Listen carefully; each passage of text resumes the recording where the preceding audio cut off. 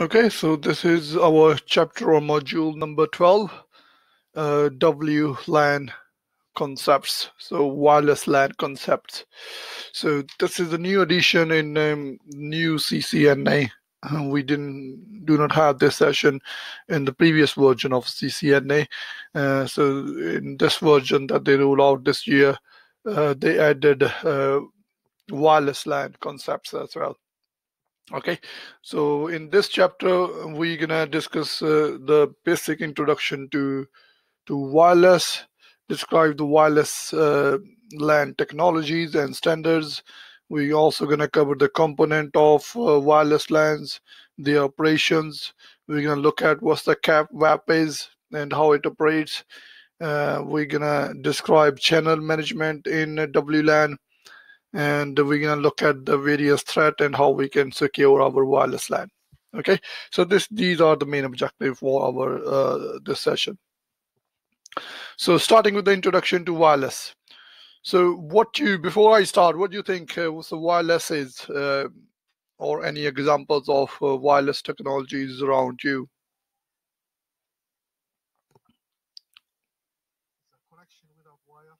That's true. Any example, Sahal?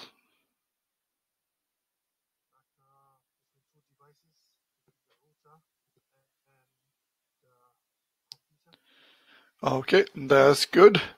Any other example, Sam? Maybe you want to add anything to it? Any other example of wireless? This is a good example. Router wireless, very commonly used. Yeah. And there are two examples. You think when you pair two mobile together, can this be a wireless? Bluetooth technology? Yeah, so Bluetooth, when you pair two devices together, this is also wireless. Wireless technology is anything that doesn't require wires to connect two devices together. Okay, so this is something we're going to discuss today. So the introduction of the benefits of wireless. Obviously, we do not need any wires to connect two devices together. We do not need a network infrastructure to be in place when you want to have a communication between two devices. And when it comes to wireless LAN, which is local area network, is a type of wireless network that is commonly used. Example is home network, office network, or campus environment. In our college, we have access to the wireless, especially to our phone and laptop. We don't need any Ethernet cable to connect to the internet or to the company network, to the college network.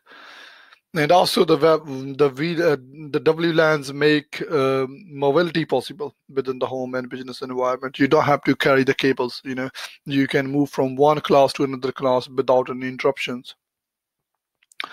And also the wireless infrastructures adapt to rapidly changing needs and technologies as well. Okay, so these are some of the advantages of benefits of wireless.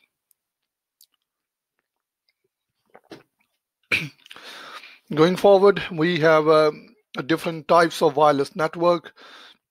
The first one is a wireless PAN, which is personal area network. The examples are Bluetooth, as I mentioned, or Zigbee. They are the common examples of WLAN. They low powers and short range. So the power is quite low, and also they only operate for short range. For example, from 20 to 30 feet or 6 to 9 meters area. Okay, and they are based on IEEE standard 802.15, and the frequency is 2.4 gigahertz. Whereas the wireless LAN, which is local area network, they operated in much higher, much larger areas. Okay, it is about 300 feet, and the frequency is 2.4 and 5.0. This is the 5.0. All the new routers, even in your home router, you might see. I'm not sure whether you got this one, but you might see if you have newly installed the router, you might see two frequencies, 2.4 and 5.0. You know any difference between these two? Which one is better, 2.4, 5.0?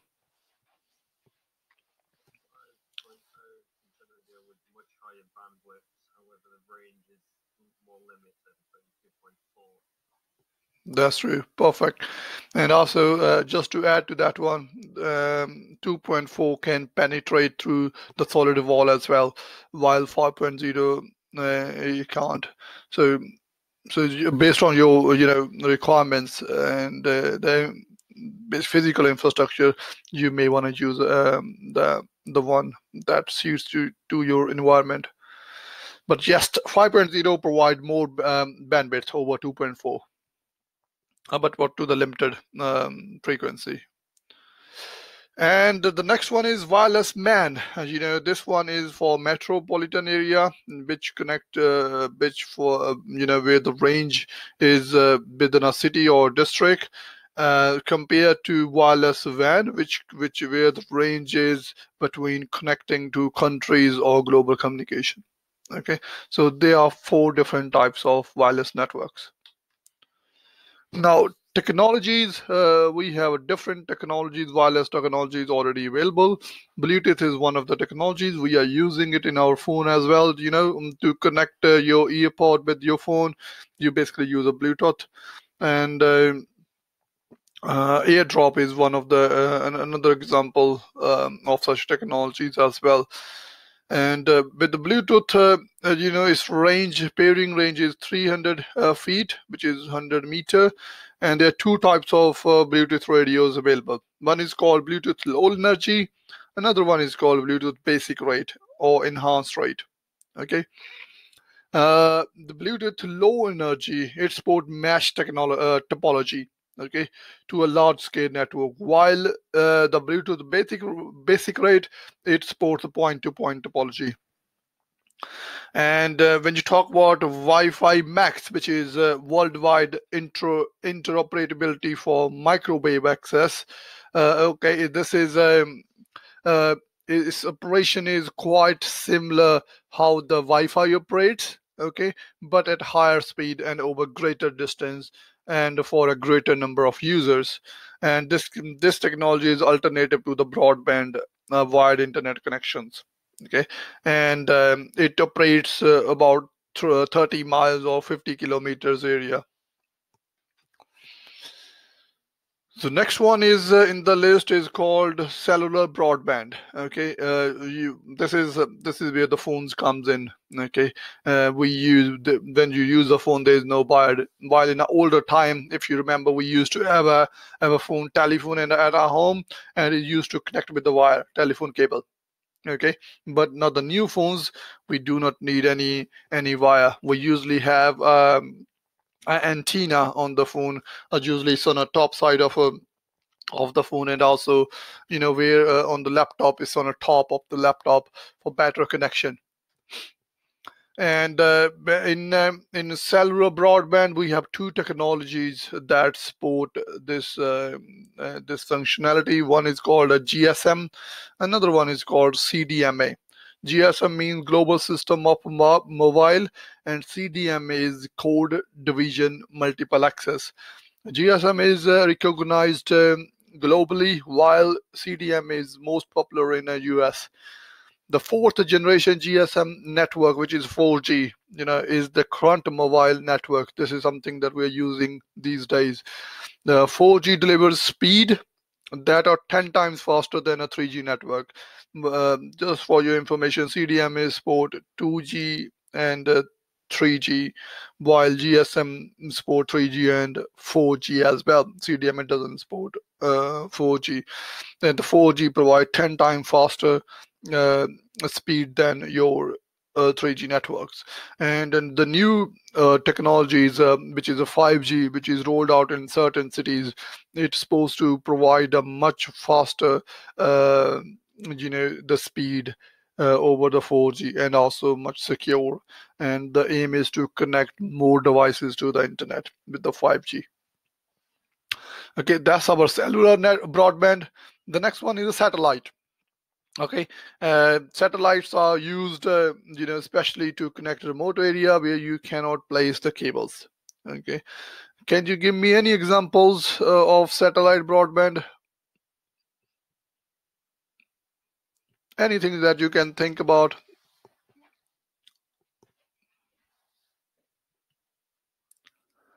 Or I can ask you one question. What do you think, which technologies is used from all of these that I discussed on board ship?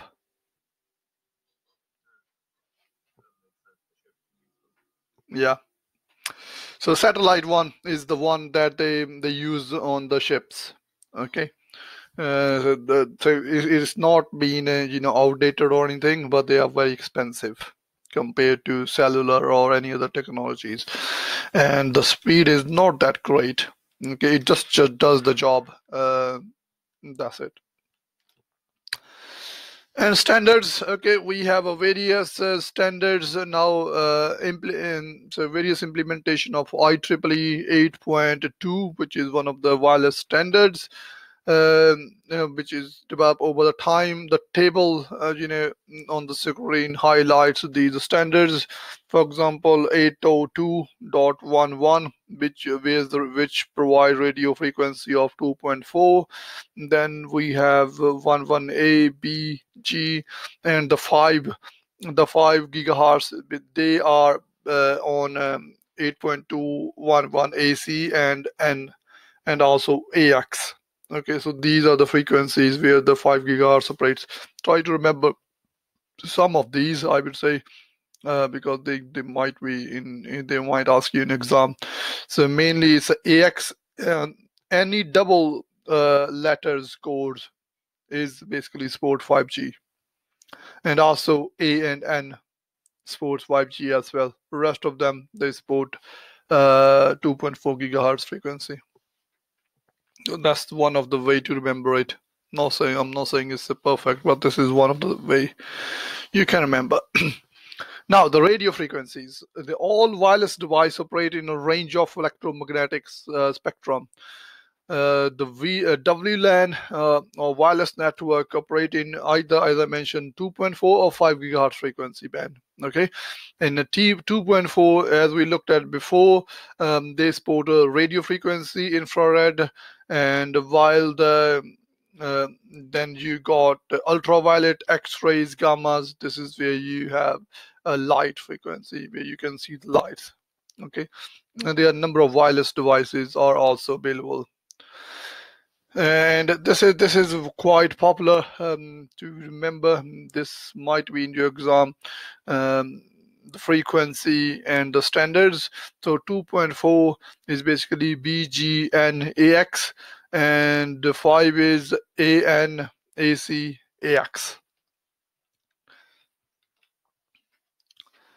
Next one is organization. Okay, these are the organization who basically develop standards, who update the standards, who are responsible for making standards for wireless.